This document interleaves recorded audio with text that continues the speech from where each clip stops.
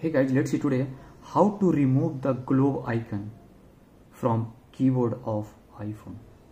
You can see guys the globe icon appearing on iPhone keyboard. So guys, how can I remove this one? Because I don't want globe icon. Yeah, so to do that, just go to settings.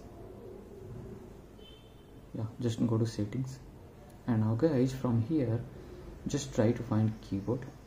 No, just go to general. Yeah, and after general just try to find keyboard. Yeah, you can see over here, so just tap on it, and now guys from here you can just see the top keyboard. Yeah, just tap on it, and I guys see here there are three languages selected: English India, Hindi translation, and emoji. So guys from here you can just go and delete which you don't want. So let's say emoji it want effect, so let's say I want to remove this one first. Yeah, delete that one. And now guys after that again just go to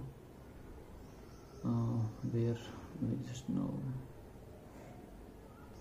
and now guys you can see here you go, in place of globe icon now it's appearing the emoji.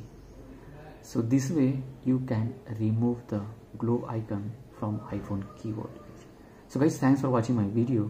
Please do like, subscribe my channel. Thank you.